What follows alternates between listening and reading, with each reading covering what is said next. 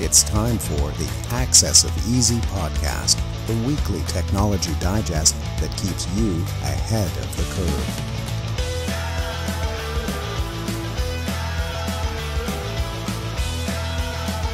Brought to you by EasyDNS.com.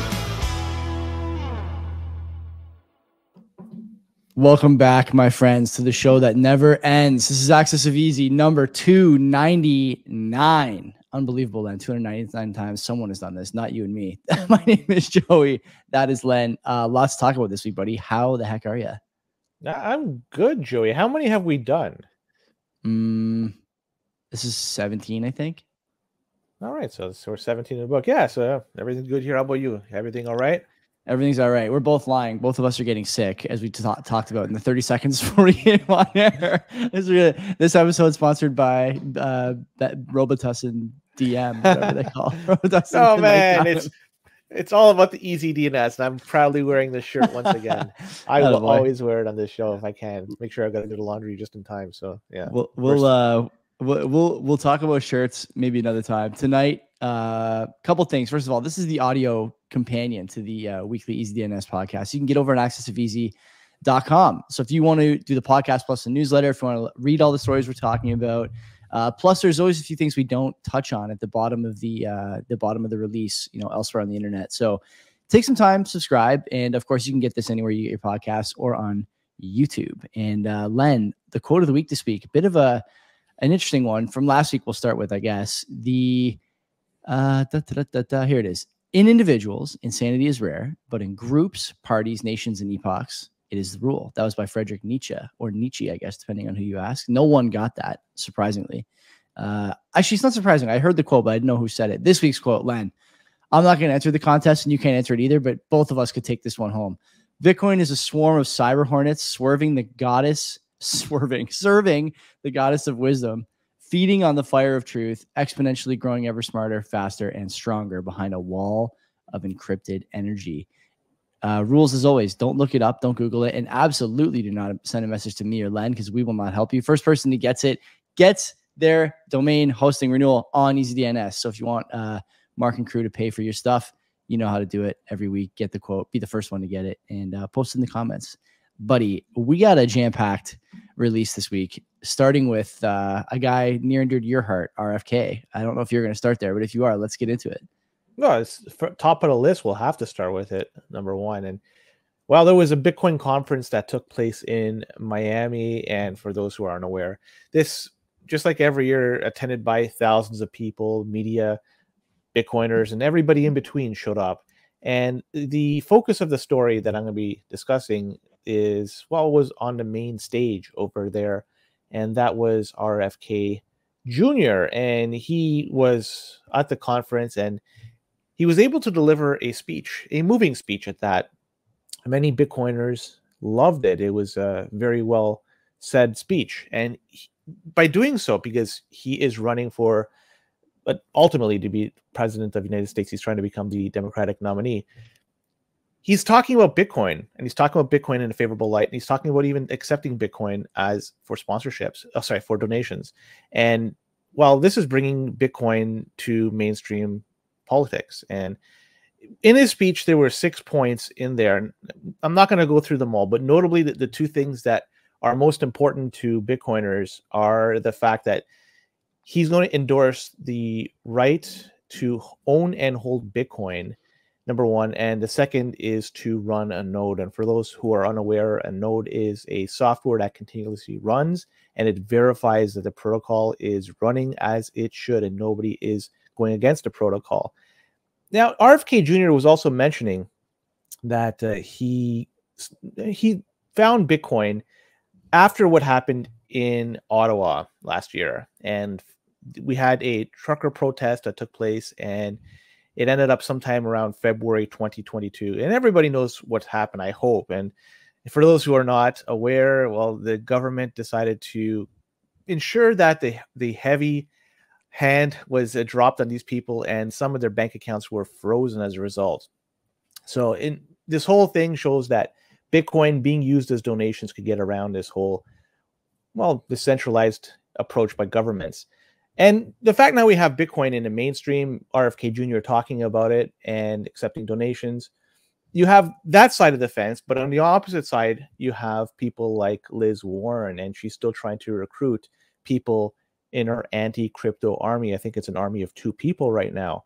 So you now have these opposing sides in major political spheres in the United States. Bitcoin is now being political, for better or for worse.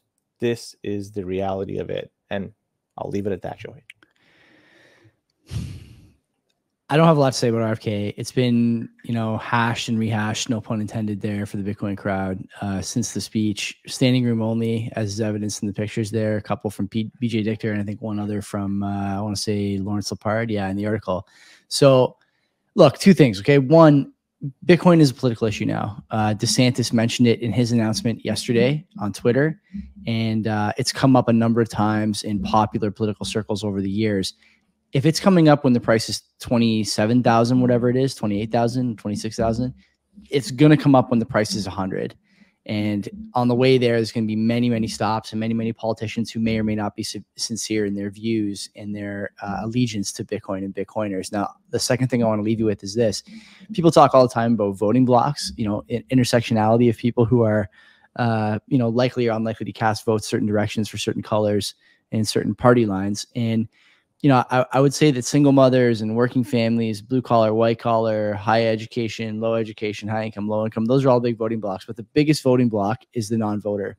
And I think the non-voter, I should say, I think is overwhelmingly comprised of people who are interested in Bitcoin and Bitcoin related principles, libertarian principles. To me, this is the voting block that serious candidates need to be looking at. And we'll see if RFK gets, any real press. I doubt he will. CNN, really got shellacked for having Trump on there, who is a front runner. I doubt very much that they'll give RFK a platform, though. I do think RFK will get platformed other places. He was on the All In podcast. He's obviously doing the Bitcoin conference. There'll be other opportunities for him to spread his message and speak about the things that he holds near and dear and some of the policy positions his administration would take. So Bitcoin, man, obviously for you and I, this is a no-brainer. Maybe for the Access of Easy crowd, this could be a, sort of first foray into something like this on the political scene. But I would say that it's best to start getting familiar. You can listen to our show, the Canadian Bitcoiners podcast. You can read books. You can listen to other podcasts, watch other YouTube videos, whatever. But to not know about this, I think, is to miss at least part of the puzzle when it comes to deciding who you're going to vote for in 2024, which, by all accounts, and I don't often say this, though many other people do, I would say by all accounts, this is going to be a pretty important election in the United States. So it's good to know exactly what you're looking at, what you're talking about. It's always the most important compared to that's everyone says that. I have never said that, but this one I actually think is somewhat more important than most. I would say, yeah, maybe, I don't know. Feels like 4 years will say the same thing. So, well, let's move on. And there is a Easy DNS sponsored podcast which is originating from the UK. It's called Triggernometry, and I've never heard of Triggernometry, the podcast, before. It's not a small show by any stretch of the imagination. It's huge. 547,000 followers on YouTube. So the fact that I never heard of it doesn't mean anything. This is just validating that fact. They have more than a few videos too on YouTube. I took a peek that have over 1 million plays. That is very good, and it shows they have achieved a level of success that even we have never achieved as of yet. And they've had some really big names on their show, including people like Jordan Peterson, and he's made multiple appearances on that show. But the sad thing about Triggernometry, the podcast or YouTube show, or whatever you're going to call it, they had their account closed by the UK fintech company Tide, and they scrubbed them clean, it looks like, and they're no longer able to collect any more. I was hoping you had one ready for that, and you absolutely delivered. Way to go. So, and he did this with no explanation. So that basically they've shunned them out from collecting any money through the traditional financial systems. And what is noted here, there is, up until the point where they had their accounts closed, they say that they had a healthy balance and transaction history. So it's not like that they were on the verge of bankruptcy or anything, and they're just making transactions sporadically. No, this is a legitimate business, it seems. And this was even taken to Twitter. And Tide, to their credit, replied back to them saying they're working on the matter with the highest priority. So this is good that it's been brought to their attention. But the fact that they're still able to close these accounts arbitrarily without explanation, it's very concerning. However, Mark, the guy behind EasyDNS, he is looking to see if they will be able to take payment in Bitcoin. And it's a good transition from the first story. And it just goes to show you, trying to get off these centralized services is the way to go. The truckers had some real problems with the donations. I think Gift Sends Go was one of them. And I forget the other one, but whatever it was, they closed those things down. But Bitcoin always works. And in this case, if they are going to transition to, instead of taking fiat money, but take Bitcoin, they could still continue operating, doing business, and collecting money. It just goes to show you that there is a desire and there's a need to use Bitcoin. It's too bad Triggernometry had to learn this way, because this is a very harsh lesson, but we may have made Bitcoiners as a result. Do it, Mark. You could do it. I think the two Triggernometry guys are good candidates. I mean, Len, they really, you never listened to the show. And to be honest, I'm not a regular listener, though it is on my subscription, my list. The thing that I would say is that if there's any two guys who are more qualified than them to see the writing on the wall, I don't know who they are. They do a podcast with people who are deplatformed, de-jobbed, removed from banking systems, removed from monetary systems, de-economized, basically, as contributing members of society and of the GDP. And I think the most surprising thing is that this has not happened before. It's hard to do this to a big show, but a lot easier to do it to a budding show of this nature. Now, on the Bitcoin side of things, you and I have obviously had struggles we've had over the years with our bank accounts. And, it's funny. It doesn't seem like even the, as you mentioned, like sort of the FinTrack, kin organizations are interested in talking to, playing ball. Although there is like a token tweet, we're going to look into this. Only one of two things can be true, right? Either you let an activist employee of your organization jump the gun on a bad day when they, couldn't get their triple caramel macchiato on the way into the office and turf these guys, or the organization itself as a position, this is what they've done. And in either case, you can't have this when it comes to people's money, because when you're talking about people's money, you're talking about their livelihood. This is the way the economy works. It's the way the system works until we find an alternative. And I think there's an adjacent one budding now over in the Bitcoin space. So let's see. I'm interested in seeing how this plays out. I'm going to tune into their next show, and I'd like to hear them talk about it. Maybe I missed that episode already, but I'm interested in hearing what they have to say, because those guys have a huge platform, Len. I believe they have a line to Rogan and guys of that ilk as well. So let's see what comes of this. I don't think it's going to, they're not going to go down without a fight. That's for sure. They pissed off the wrong people. So yeah, let's see what happens. Moving on, the Foreign Intelligence Surveillance Court, they have released a finding that is very interesting, and this is to do with the FBI. And this info was ultimately released by the Office of the Director of National Intelligence. So we have three different state actors here, and this could easily be made into a children's book, with the Foreign Intelligence Surveillance Court being the snake, the FBI is the pig, and the Office of the Director of National Intelligence as the rat. I think it's a great story that could be written. Anyways, the FBI, they improperly made use of a database that they have collected of foreign intelligence, and they use this database a number of times, 278,000 times. If you think about it, if you do 1,000 times a day, it's going to be 3/4 of a year that they're going to be used. That's a lot of times. And parts of the probe, it shows that these searches were done between 2016 and 2020. So it's a 4-year period of time. And unfortunately, these searches, they violated rules because there was, quote, no reasonable basis to expect they would return foreign intelligence or evidence of crime. So how are they arbitrarily picking people? Are they throwing darts on a board? Are you going through an old phone book to see who they're going to be screwing over this time? And what are they doing with this information? And the fact that this was released, I wonder how much information has not been released by these state actors over there, because you do something like this and it's brought to our attention, you're basically looking at the tip of the iceberg. There's so much more under the water, and who knows what they're surveilling, who they're surveilling, how long, how many times, and for what purpose. This is really scary stuff. I think they're probably looking first and foremost, Len, for guys who produce anti-fiat currency content and who cut their own hair, who do it from their basement. Wouldn't you say that's a good candidate for search and seizure? Executing an illegal search like this, or what? Yeah, well, my name is Pablo, and thank you for tuning in. And okay, we're not going to drag this out because we beat this horse to death every time there's a story like this. I would just ask you one question. What is appropriate use of a database like this? There isn't an appropriate use of something that's this broad reaching. Are you really telling me that the FBI and these other lettered agencies are so incompetent that they have to grab information and continue to dip into this pool? What was it? 300, just a little shy of 300,000 times, 278,000 times over and over and over again. For what? If either you're looking for new people every time and you got to work on your search priorities, or you're searching for the same people every time and you got to work on your search skills. Like there's only, again, I feel like I say this on this show more than I say it on the other show. There's only two outcomes here. Neither of them are good, but one of them has to be true. This is a great example of not surprising, but disappointing all the same from a once, probably pristine agency. Maybe the day it was established. I don't know what after that, but anyway. Let's talk about smearing another, not agency, but a company, LinkedIn. And I'll be brief on this one, but it looks like LinkedIn is censoring speech. Never heard of them doing this before. I'll be perfectly honest. It's the first time I've come across this.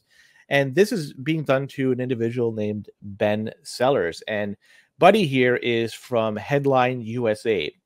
And he came under the eye of LinkedIn after he wrote a post that put down the New York Times.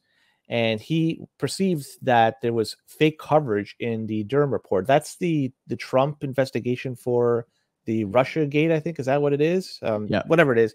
New York Times, they ended up getting a Pulitzer Prize. And Mr. Sellers was suggesting maybe they give up the Pulitzer Prize because it was basically reporting on a Russian collusion of hoax. So it's nothing there really to say that anything that should be reported on. And so after voicing his displeasure, well, LinkedIn decided to ban Sellers from the platform over there. Now, it just goes to show you another one of these centralized platforms. Depending on who's running it, who's managing it, they could dictate the message they want to have displayed on their platform. They have the right to do so. They set it up. They paid for it. And it's ultimately they have the call in this. But it goes to show you that relying on these services, ultimately it's going to be detrimental for the message because they could censor whatever they want and push another message, whatever they want. And that doesn't maybe say the whole truth. It could show half the truth or maybe none of the truth. And that's too bad that LinkedIn, I never really thought of them as being one to censor information, but here's a story that they did it. And man, I never signed up for them and I probably never will. You never thought about them being a company that censors information. I never thought about them at all. I don't know who even uses LinkedIn. Like, what kind of boomer tech? Like, who gives a shit? So, sorry, no swearing on this program. But yeah, like, who cares? Does it even matter? The thing I would ask people who want to use LinkedIn, if you're looking to share, like, it's a professional. Is it not a professional network? It is, right? It was when it came out years ago. It was like the professional Facebook. I'm sure it still is. If you're looking to share stuff like this, the last place I would share it is on LinkedIn. Could you imagine going to the lunchroom and being like, hey, did you guys hear about the Durham report? Total scam, total hoax. Like, buddy, no one's going to sit with you while you cut up your salami and cheese if this is what you're talking about. Don't do this on LinkedIn. Go do it on Twitter. Use the hashtags, get people to come in, throw some likes, throw some memes. LinkedIn ain't the place for this regardless. I sympathize with the guy. No one should be using LinkedIn anyways, but come on, man. Think about this. Come on. Maybe he was banned from Twitter. Guy, Len? I don't think Twitter banned him. I doubt it. Spray paint it on a wall or something. Put a mural up. Anything but this. We'll be talking about Twitter next story and again later on about banning people. But the next story, there's a new feature being rolled out by Twitter, and it is encrypted direct messages or DMs. I haven't yet seen it on mine. I'm not sure if you saw it on yours. So it looks like this rollout is being done selectively, and I don't know how they're how they're choosing the people to get it first. But verified. It's only. interesting. That's how.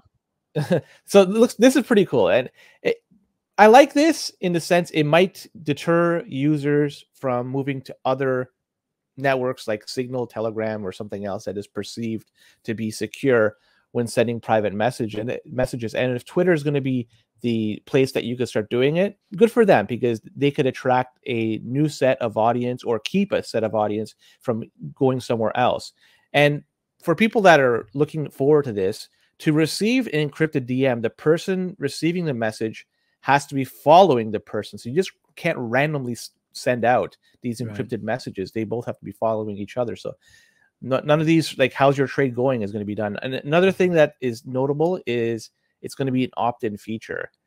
And I don't know who would not want to opt in. Are you suggesting that by opting in, you might be under scrutiny or something? I don't know. I can't see any negative for opting in. I wouldn't totally replace Signal or Telegram or whatever, but it's a good alternative to have. I like it. It's do you have any other spin on this? Because it seems like it's an interesting way of moving forward. Two things. One, I totally agree with your take on everyone should opt in. I don't see why not. Either you think that the encryption is not strong enough. You know, if that's the case, you shouldn't be using Twitter DMs at all. I would understand that if you didn't use the service for that at all. But the thing I view as more important is that alongside this announcement a week or two ago, Musk was saying that he's going to roll out voice calls as well. So you're going to be able to call people on Twitter. Now that's important as far as encryption. I think you'd want to have that stuff sealed up, and that's going to be a lot more useful. There's a lot of messaging apps. You're really diluting the sort of, choice pool here, adding another one.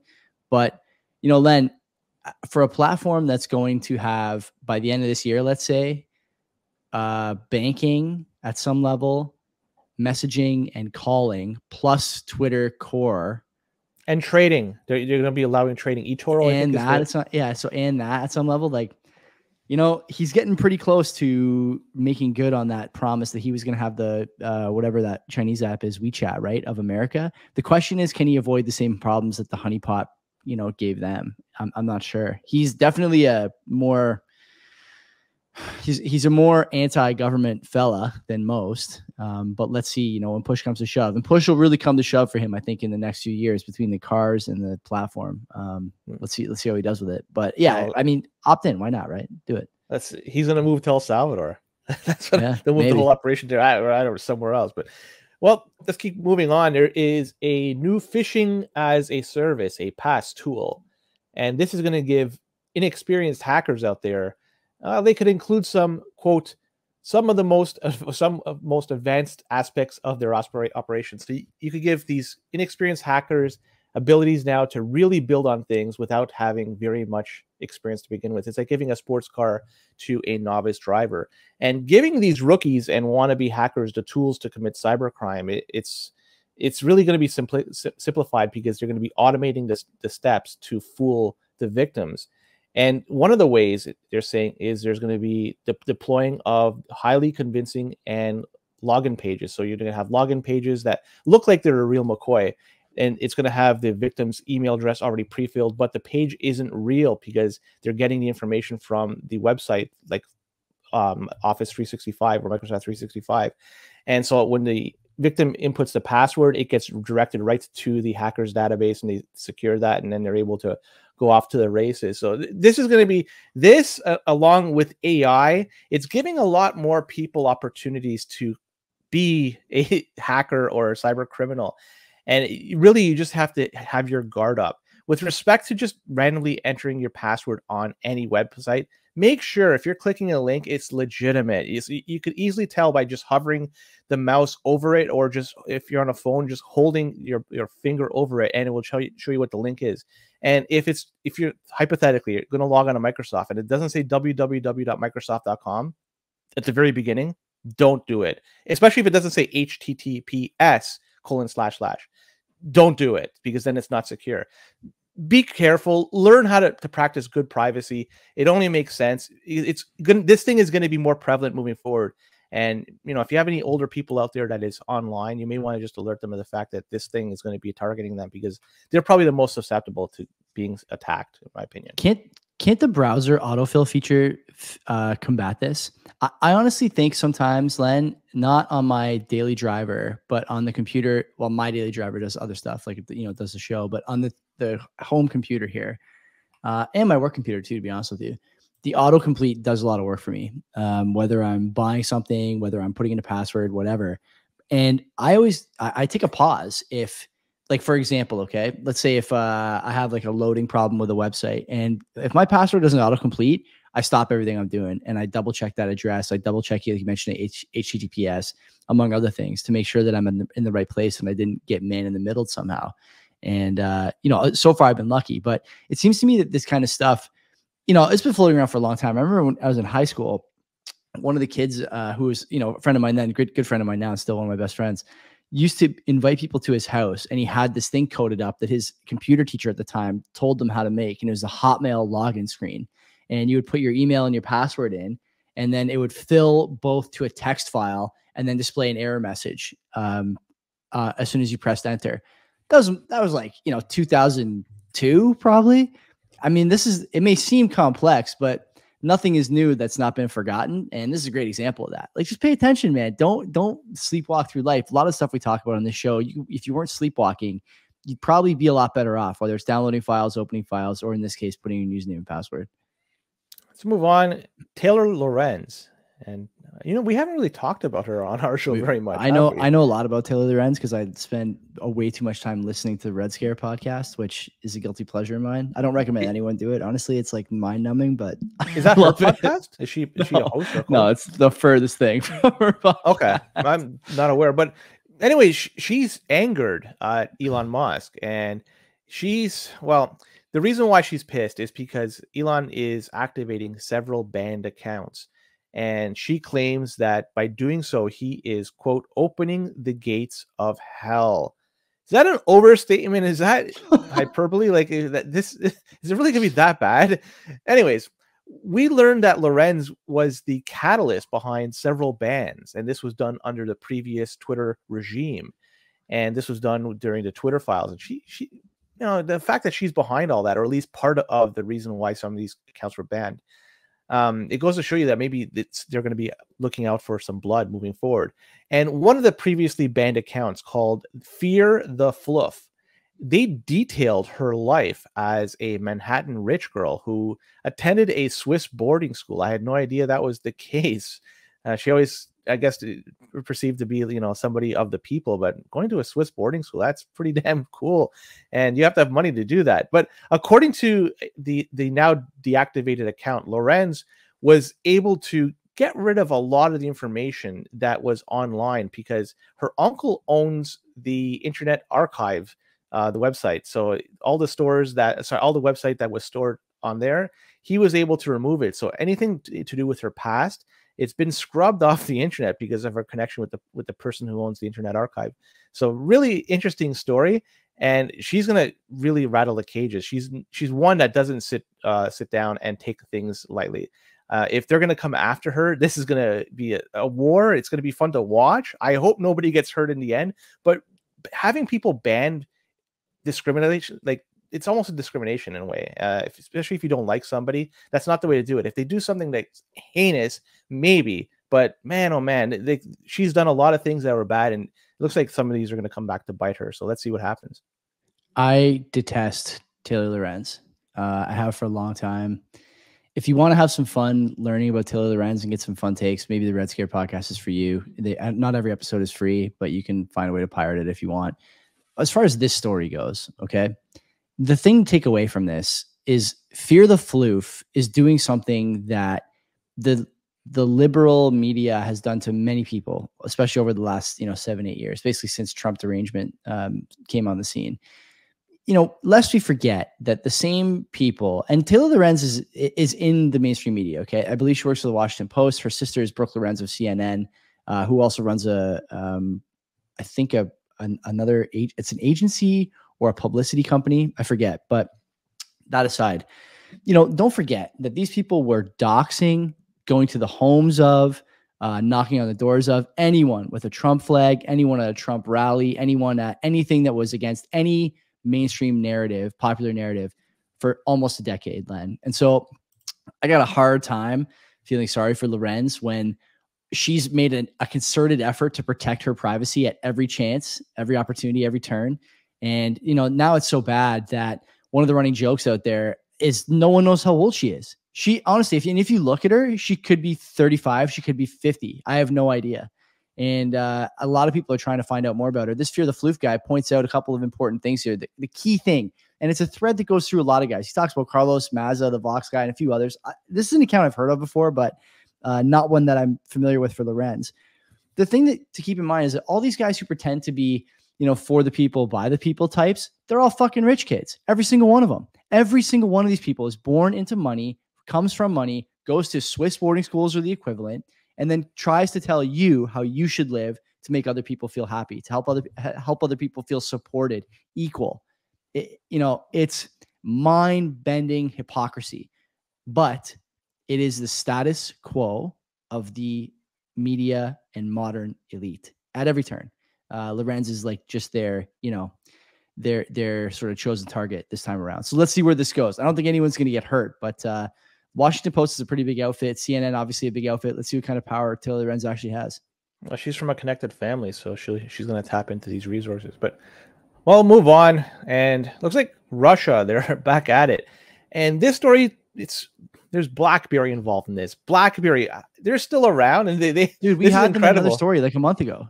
Did we really? I totally forgot about that. They found an exploit or something. BlackBerry security, their regime found. Yeah, they did. Yeah. Well, the researchers, they're back at it again because according to the researchers at BlackBerry, there is a group known as Cuba Ransomware. Interesting name. This group has. Let's pause right there. What do you give that name out of 10? We've done some good names. I think we should start a segment where we name and rate we rate the names of the hacker groups. What do you give that? Well, this can be the first one. This would be the precedent. How do you Cuba? It's a country, not a nice country, but it's okay. Wait. Before we start, is it like the spelling? Is it the pronunciation? Is it like, how do you dictate a name? Because you could get a far off name that is very difficult to rhyme off. No, you're thinking too much about this. You're thinking too much about this. I just want to know, how do I score these? Have you ever seen Cuba Ransomware? I give it 3 thumbs down. Have you ever seen Barstool? This is a great. Everyone who listens to Access VZ listens for exactly this kind of commentary. The Barstool guy, Dave Portnoy, does these videos, Len, where he orders a pizza from whatever city he's in. Yeah. Maybe he's watching a playoff game. You seen this guy? Takes a bite of the pizza and then rates it. Long ago. Yeah. So like, do you think that guy asked himself, like, how am I going to rate this pizza? Is it the crust, the cheese? All he does, he looks around, he bites it. It's way too hot for him to even taste anything. And then he says 7.1. He doesn't know. That's what we're going to do. We're starting our own version of this, and we're going to upend the Barstool empire by naming and rating hacker groups. Now, I already gave it 3 thumbs down. It's pretty shitty. 3 thumbs down. I give this one, let's see. What is the name of this one again? Cuba Ransomware. It's not the greatest name. I give it a 4.1. Stamp that on there. Get the video editing team, stamp on a 4.1 during this part of the show. I can't get enough thumbs down. Okay, so this group, Cuba Ransomware, 4.1 or 3 thumbs down. They've been previously tied to a malware strain known as RomComRat, and that's 5 thumbs down. The name okay, right. The RomComRat. And it's not a cybercrime group at all. It's actually a group working for the Russian government. And they've been targeting Ukraine military units and local governments. That's according to what the researchers were saying. And RomComRat is a remote access Trojan. It's first reported back discovered back in May of 2022. And it was targeting sectors with ransomware and financial services, government facilities, healthcare, and just goes on and on and on. And they've been reportedly using a fake version password manager of KeePass. We talked about them in the past. Another one is called SolarWinds, Advanced IP Scanner, Adobe Acrobat Reader. So they're getting involved in all these, and they're able to infiltrate this and to make them appear that it's legitimate. So it's too bad that they are attacking their enemies because it's making them look even more bad. We'll have to sanction even more Russian cats with the Russian blues because of this. But I'm looking at this, and it's another story. Russia getting involved in cybercrime. Ho-hum, it's happened before. They're going after their enemies. In this case, Ukraine. It is too bad, but it's going to paint them in an even worse light. They should go after somebody else, maybe after China, but whatever. They're friends, and good friends, better enemies. We'll see what happens. But yeah, I don't know what else to say about this. BlackBerry's involved. The researchers, good for them. Must be a crack team of just a few people, but they're still active. Good for them. And RomComRat, what would you rank that one? That was 6 thumbs down, I think. That's a RomComRat. That's a 2.8, I think. 4.1 for Cuba Gooding Jr. hackers, and then the other one is RomComRat. The French judge is giving it a 3.5 though, so we have to we got to look at this. Wish him all the best. Good job by Jim Balsillie establishing BlackBerry. Still kicking today. Too bad he never got that hockey team. Yeah, it was going to be in Hamilton, wasn't it? Yeah, and everywhere else in Southern Ontario. No. It was the one I understand. He was awfully close to using. I don't know what it's called now, but it then was Cops Coliseum. Yeah. And They were going to move the Quebec Nordiques. I think that was the Winnipeg Jets. I think that's one of the two. Maybe. But this is a long time ago. Good question. I don't know. We'll talk about that on next week's episode, which is number 300. God bless everyone. Thanks for listening, watching. Don't forget, sign up for the email newsletter, accessofeasy.com, and we will see you next week. Yeah, take care.